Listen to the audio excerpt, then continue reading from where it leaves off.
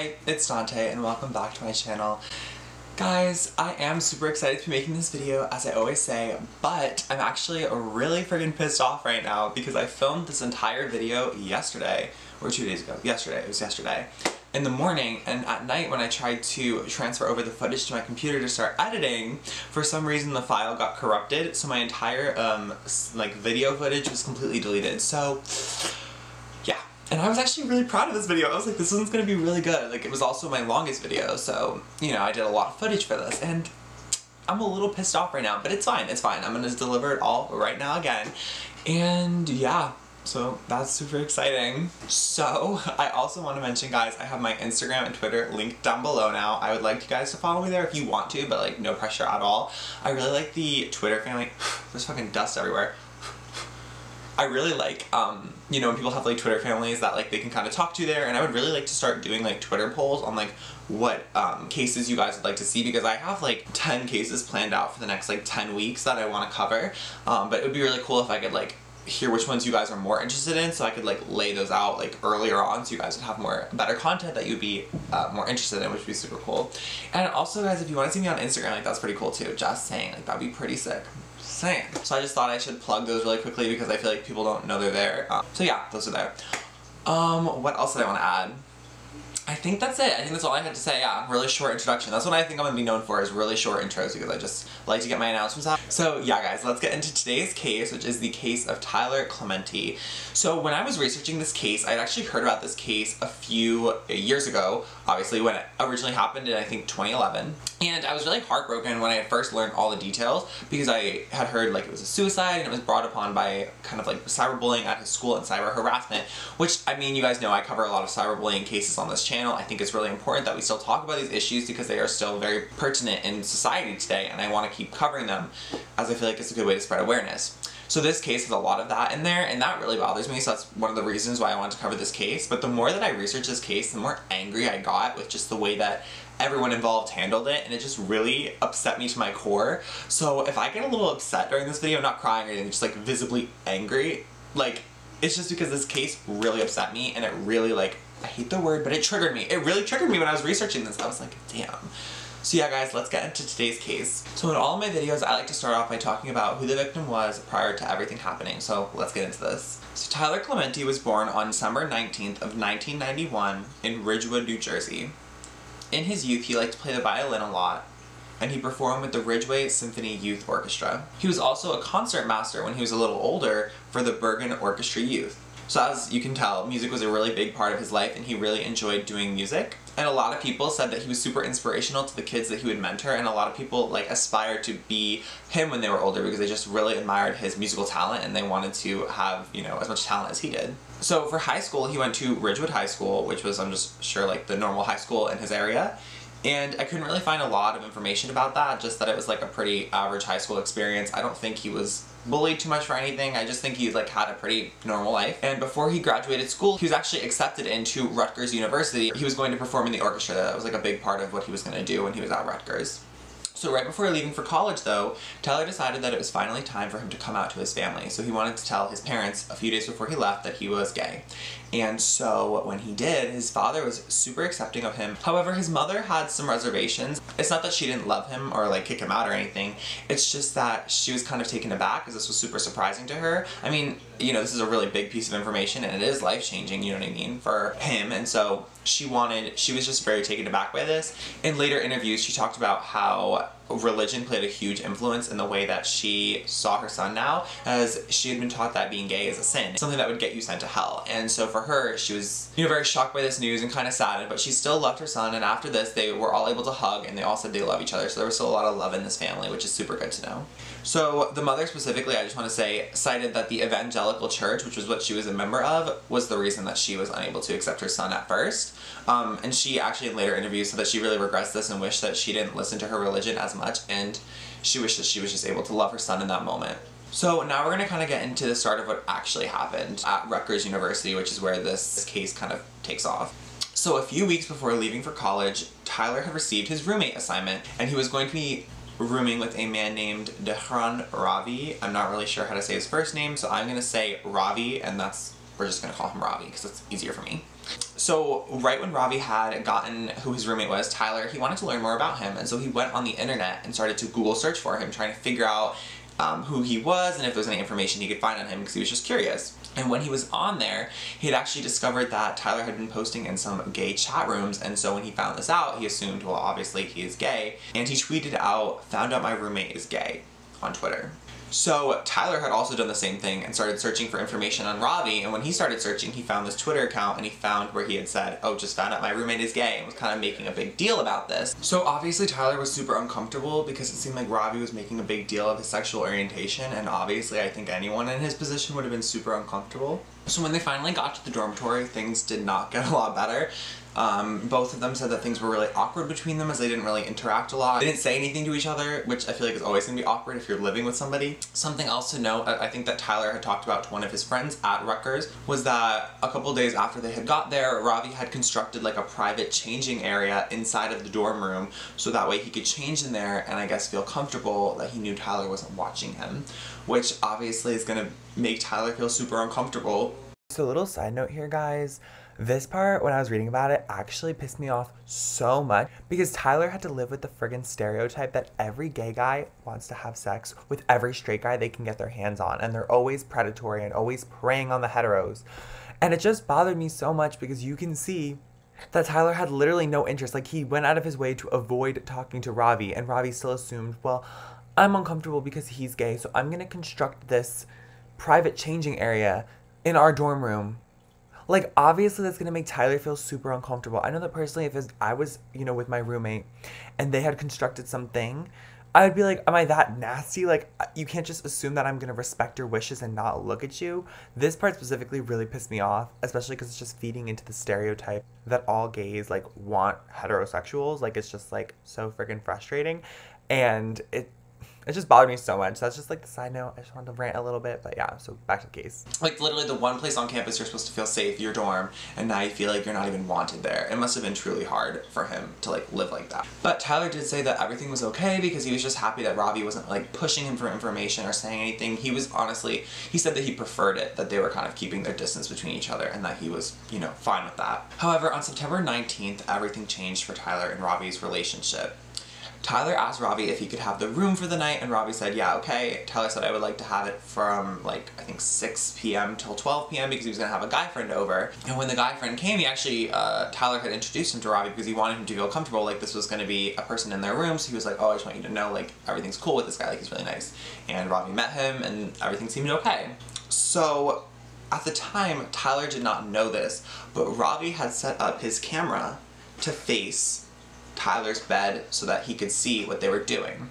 Now, in later interviews, Ravi claims that he did this so that way he would know if they were going to steal anything to make sure they didn't touch his stuff. He had also gone around and told other friends that he had done this to prove that Tyler was gay and that he was going to hook up with this guy that was in his room. So, I mean, whoever you believe, I'm not really sure, but he told one story to the police and he told another story to all of his friends. After Tyler had gone into his room with his friend, Ravi had gone over to his friend Molly Way's room, and in that room he had hooked up the camera so that it would live stream to her computer directly via this website called iChat.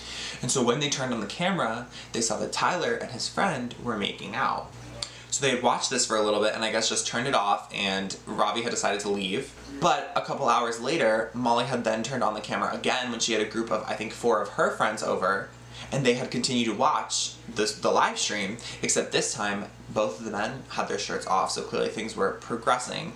And I think they did turn off the camera at this point. Maybe they realized it was too big of an invasion of privacy, and, you know, they finally had a change of heart and decided to turn it off. On the 20th, which was the day after the live stream had first happened, Ravi tweeted out, "Roommate asked for the room till midnight. I went into Molly's room and turned on my webcam. I saw him making out with a dude.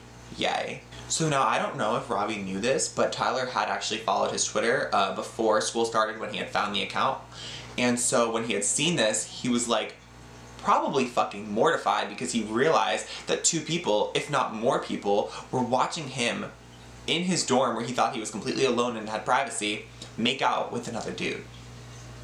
Like, I can't even imagine the horror that I would feel if I found that out the next day, and also the sense of just like a complete invasion of privacy for myself. I literally would have been horrified, and this is the part where I got super upset because I was like, that is just such a complete invasion of privacy. Like, I'm literally shaking. It's so upsetting to me to see that this happened. So when Tyler had found out that his roommate had done this, he sent a room request change to like the dormitory people who like whoever handles the housing department, I think that's what it's called.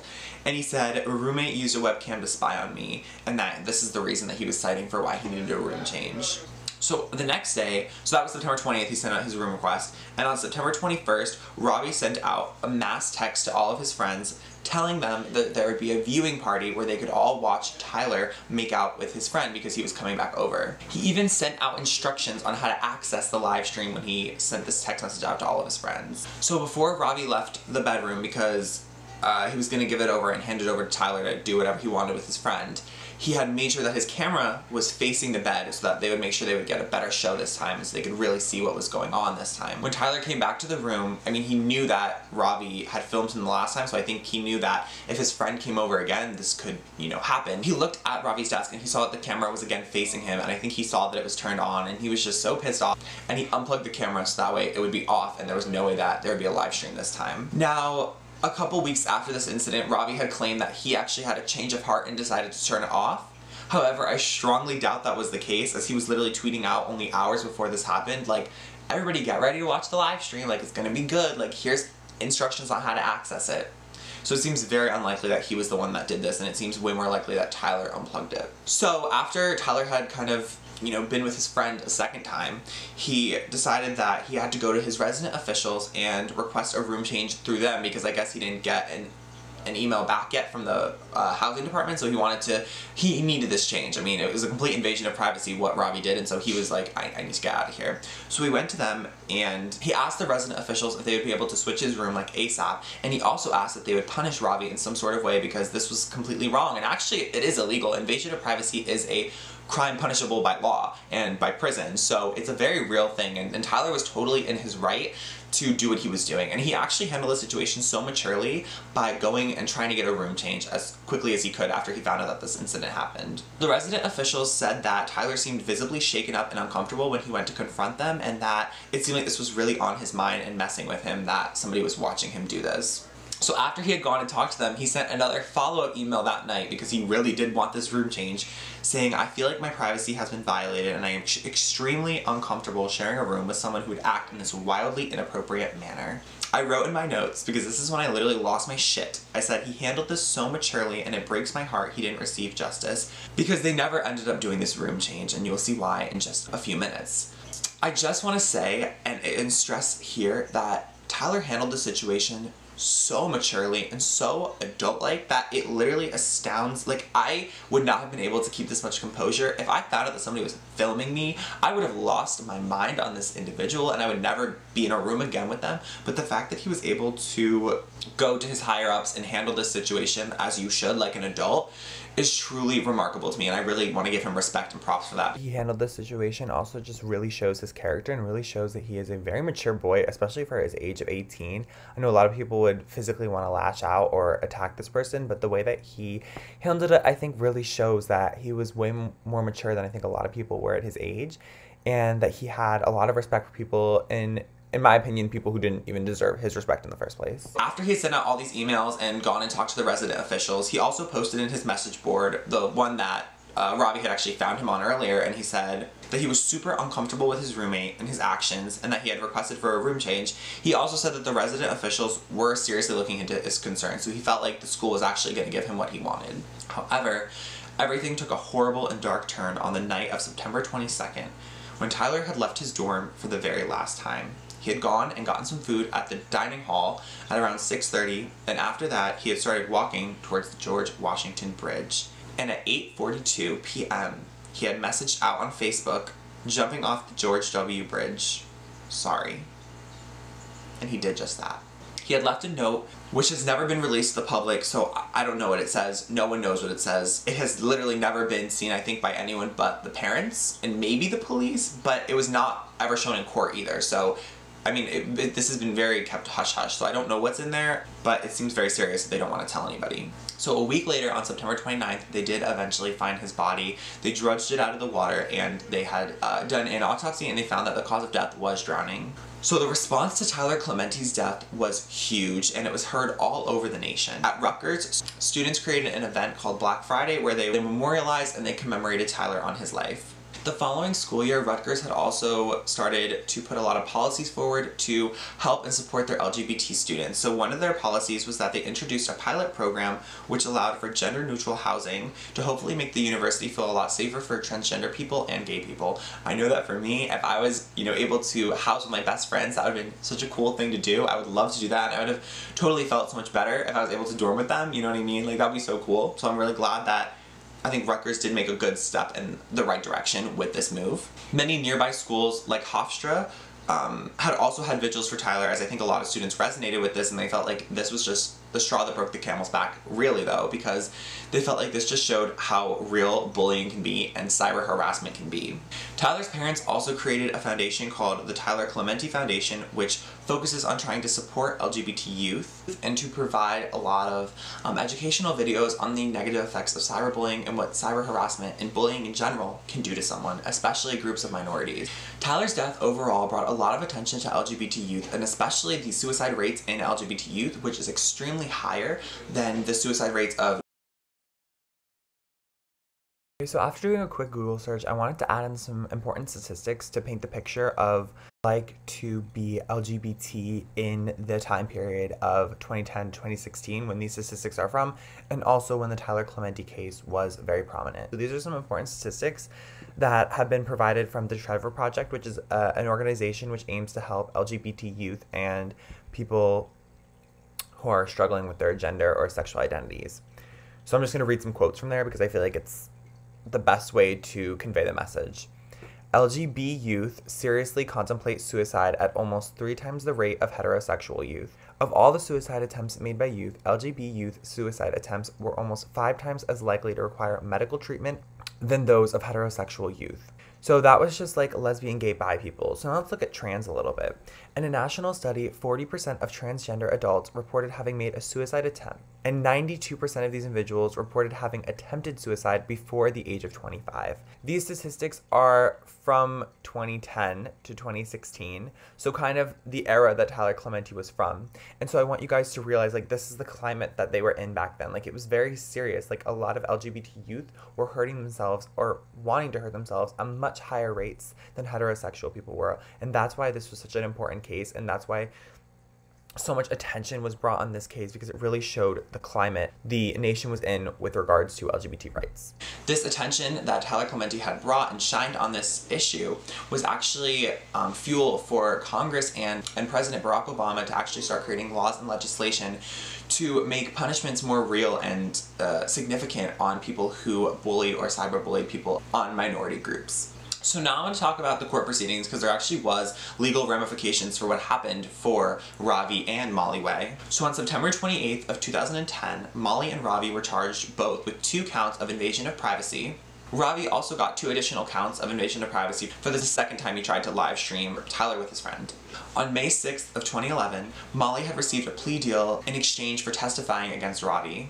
Her punishment was reduced to only 300 hours of community service, counseling, and classes on dealing with people with alternative lifestyles. On March 16th of 2012, Ravi was convicted with 15 counts of invasion of privacy, bias intimidation, tampering with evidence, witness tampering, and hindering apprehension or prosecution. Ravi was then sentenced to 30 days in jail, so real jail, 3 years of probation, 300 hours of community service, and a $10,000 fine in counseling lessons on why cyberbullying is negative and its negative impacts, and how to deal with people who live alternative lifestyles. Ravi ended up only serving 20 of those 30 days because he got off for good behavior, which I didn't even know could happen in like people who got sentences that were less than like 2 years. I didn't know that you could get it for like 30-day sentences, but I guess he could. I also think his age played a fact in that, because he was like, what, 20 or 21, so I think that that definitely played something in it. However, in February of 2016, Ravi asked that the courts overturn a part of his conviction, as there was actually a Supreme Court hearing that went against one of the laws that he technically broke, and it was in favor of him. So they actually did end up reducing his sentence to only attempted invasion of privacy, a third-degree felony. So to this day, Ravi claims that what he did was not homophobic and his intentions were not motivated by Tyler Clementi's sexual orientation. Now personally, after researching this case, I look back at the tweets and I think his tweets tell a very different story. If you weren't homophobic and you didn't care about his sexual orientation, then why was the first thing that you tweeted out when you learned of your roommate's sexual orientation, oh, he's gay? Why would that matter? Why would you then pick on him and live stream a video of him making out with another guy? You would never do that to one of your friends if it was just a girl. But because it was with a guy, you thought it was entertaining, shocking, and funny. I don't know why I keep doing air quotes, but you know what I mean. Like, I think it's pretty apparent what his motivations were, whether he denies them now or not. I think this was definitely fueled, at least to some degree, by an intolerance of gay people. Maybe not a complete homophobia, but it was definitely an intolerance at the very least. This case overall really made me upset, especially reading what the convictions were and how much time they actually ended up serving. I'm not saying he deserved years and years and years in jail, but I will say that a man lost his life who was described as being a really kind, creative person, and that person lost their life at 18 years old, and I don't know if it was completely because of the actions of Ravi, but I think that that was definitely the straw that broke the camel's back, was him being filmed and laughed at by his peers. And I feel like, was justice served here? I don't really know. I'd be really interested to hear what you guys have to say down below, and I'll be responding. I always respond to people's comments, and I would love to know what you guys think. But guys, that is the case of Tyler Clementi. Thank you so much for listening to today's story. I hope it was okay. I hope I did okay by refilming it, because I always feel like if I refilm something, then I like miss parts because I'm like, oh, I already covered that, but then I'm like, oh no, I didn't, because that was in the last filming. And yeah, but I hope I did a pretty good job in this video. Thank you guys so much again for watching, and I look forward to seeing you guys in the next video. By the way, I made like a final screen, so let me know what you guys think of my final screen. I really like it. It's cute, it's whatever. It's got my like whole stars and space theme. That's like my theme for my channel. It's like stars and space and like blues and turquoises. Yeah, because that's like my channel now. Anyway, tell me what you guys think. I love you guys so much, and see you in the next one. Bye.